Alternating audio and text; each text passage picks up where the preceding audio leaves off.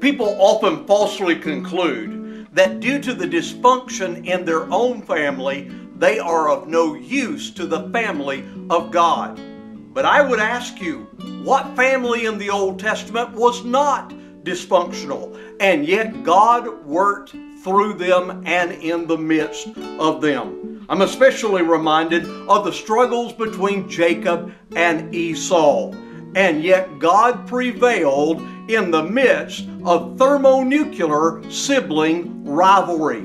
Yes, God accomplishes His will. The wrath of man praises Him, and He restrains the remainder of wrath. There can be the divine even in the dysfunction. And that's today's 60-second sermon.